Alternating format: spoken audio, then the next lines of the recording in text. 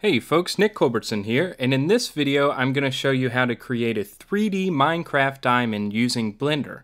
The principles of this video can be applied for creating any pixel art in Blender, and the reason I decided to stick with the diamond is because it has a little bit of transparency and it shows up a little bit more of the depth. And also I just like Minecraft. So this is what the finished product's going to look like.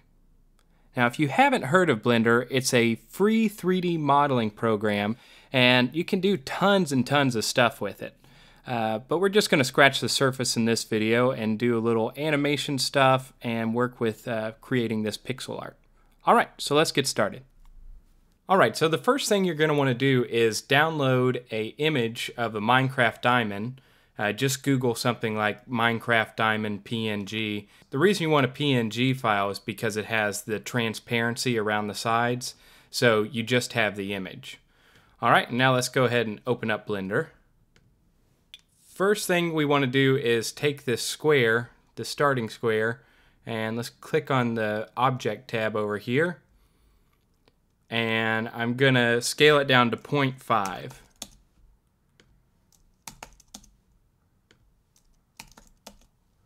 All right, and next thing we want to do is select View, and we want to go to the orthoscopic view and view it from the right.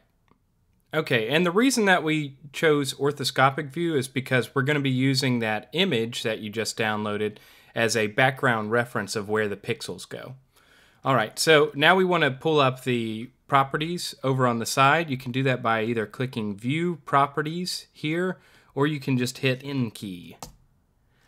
All right, now let's click on Background Images, Add Image, Open, and it's on our desktop diamond pick. Okay, to get this a usable size, we first want to change the opacity to 1. And then we want to scale it up to where every one of the pixels will go into one of these squares. Okay, so let's go ahead and scale this up. It doesn't have to be exact because we're just using it as a reference. I think it needs to go to that one. Okay, and then I'm just going to move it, the y-axis. There we go. So now we have every color is in a corresponding block for the pixel. And we can go ahead and drag this one around by clicking it and dragging. And if you hold down Control while you drag, it'll snap it to a particular pixel. So I'm actually going to start here on the outside just so I know I'm lined up properly. Okay, so there you go. You have your first pixel in place, and next thing you want to do is duplicate this pixel until you have it covering the entire surface. So to duplicate this, we're going to hit Shift D. Then once you drag around, you have the duplicated cube. And again, after it's duplicated, you want to hit Control so that you can snap it onto a new location. Then finally click with your mouse, and you've laid down the square. So I'm going to go ahead and do that for several more. Again, that's Shift D to duplicate, then Control to snap it into location. Okay, at this point, if you want to speed up the process, you can hit B to select a dragged region. So I've now selected all these cubes, and you can do the same duplicate by hitting Shift D and drag the new set wherever you want it. Okay, and just hit Control so it lines up. So you can see I got a little bit off center here, but that's an easy enough fix. I'll just hit B again, highlight these, and drag from the center while holding Control, and now they're lined up again. Alright, so I'm going to go ahead and speed up the video while I fill in the rest of these cubes.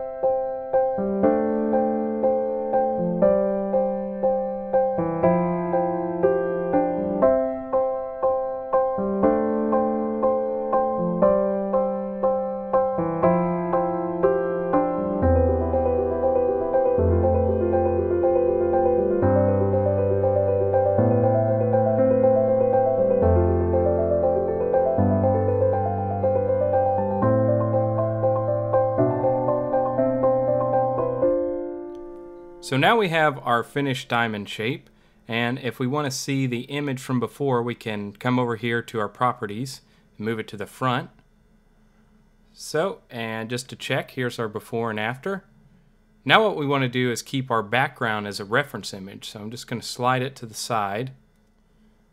Now we can use this as our color palette and for the placement of the different blocks. Alright, so now what we want to do is add color to the blocks. So I'm going to click on the material tab over here. We want to add a new material. Click new and click the color here. We're going to do this color selecting tool. And since we're in the top left pixel position, we'll just copy this one. Alright, and minus this. So you can see we have our first pixel matching there. It's a little bit darker because we don't have the lighting set up yet. But after you have this first one set up, what you'll do is hit the B key. And we're going to select all the pixels that are going to have that same color.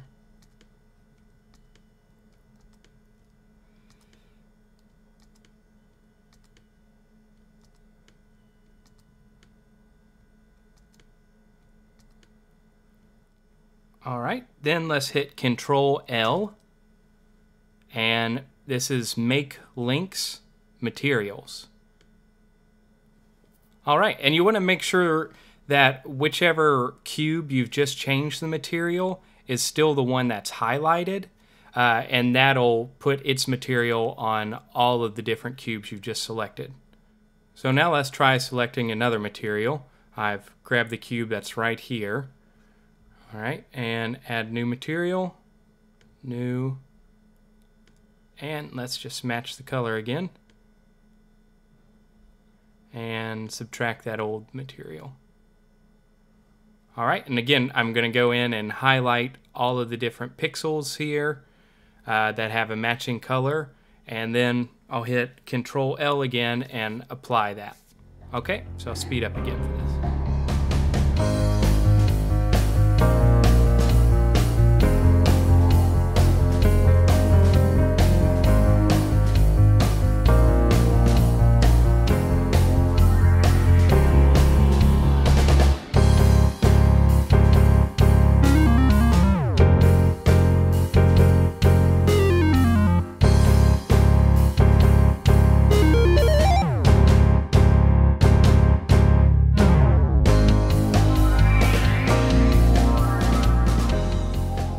So now we can change out of orthographic view, and here's how our cube looks so far. So it is 3D, but nothing's extruded out yet, so it doesn't have any depth to it yet, and that's what we're going to go ahead and fix now. Now what you can do is group them together, but I want each layer to be a little bit different depth. So I've clicked back over here on our object layer. Alright, and let's go ahead, and I'm going to look at it from this view so we can see how far out we want each of the cubes to actually go. And to do that, we'll just click on scale for, I believe it's Y, no it's not Y, X. Yes, so we're just going to add to the X 1.6, I'll go ahead and round it to 1.6. And now I'm just going to go sort of eyeballing as I go, just different depths till it sort of looks right. This is where you can kind of play around.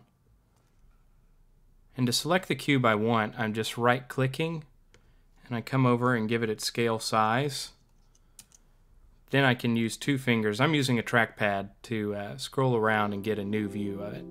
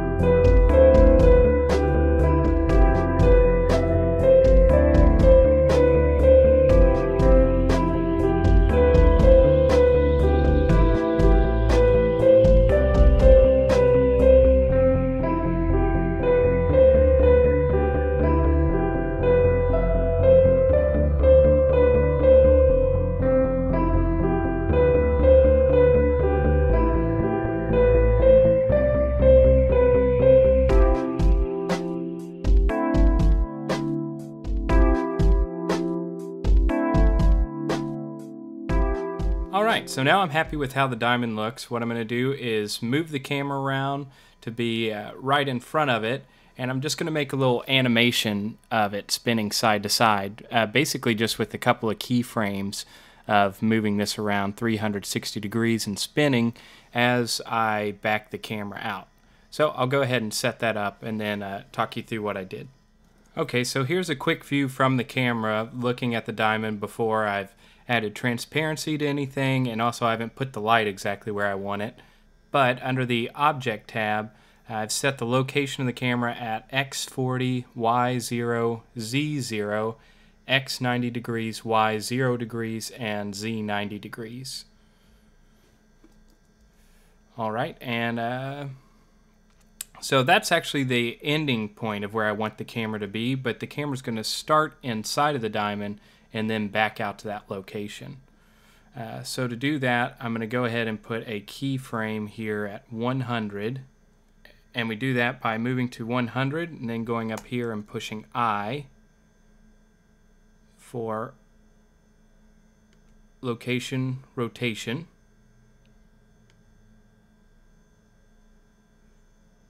Then I'll move back to our start frame, and I'm going to put the camera at X0. Hit I again, and location rotation scale. All you're really changing is the location, but I use location rotation scale each time. So this isn't from the camera view, but if we play it, you can see the camera coming back. Alright, so this is what we have so far. Just the camera moving, and I'm kind of happy with that speed, but the diamond will be spinning around. Now for our final animation, what we want to do is join all the layers of our diamond. That way we can just have it spinning as the camera goes out. To do that, I'm going to select all the cubes. Just going to move this spotlight out of the way for a second. Then hit B and drag over all the areas of the cube. Now you see we have them all selected. Then I'm just going to hit Control J, and we've now joined them all into one layer. So now we want to get this origin point to the center of this object. To do that, just click Origin here on the left hand side and Origin to Geometry. Alright, there we go. And now whenever we spin it around, it'll spin on this center axis. So now go to the first frame, hit I, location rotation scale, and we'll have it spin all the way around, and we are rotating on the Z axis. So I'll go ahead and put it at 180 degrees. Hit I, location rotation scale. And I'm going to move another 20 blocks and do the same thing. Only this time it'll be 360. We'll do 540.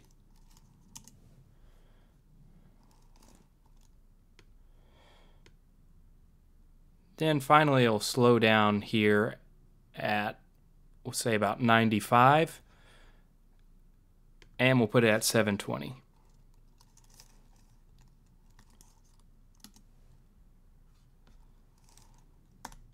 And let's view our animation.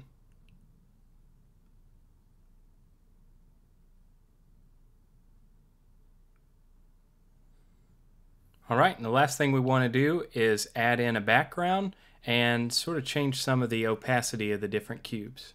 Okay, so now what we want to do is we want to add a little bit of transparency to what we're using. So we're going back over to the material tabs, and now you'll see that all the materials are joined together. So what I'm going to do is just toggle between each one and add this transparency here, and we'll probably put it around 50%.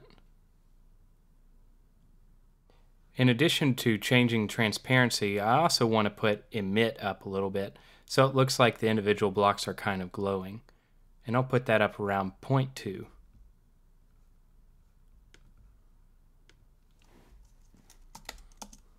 For some of these darker layers, I've decided to come back in now and change this emit to 0 and raise the alpha back up to about 75. So here's our final rendered out animation of our Minecraft diamond. I'm pretty happy with how it turned out. For yours, you might want to try and make it a little bit deeper to have even more of those pits and valleys, making it look like a little more textured. And you will notice in the background I added in just a black sky and some stars. And those little particle effects are built into the little world setting on the right hand side in Blender. So you can toy around with that. Probably not a final look you'd want to have, but it's a good way to create atmosphere kind of quickly. So thanks for watching the video. Rate, comment, subscribe, and let me know if you want to see some more of these tutorials because I like making them. And good luck making your own pixel art in Blender.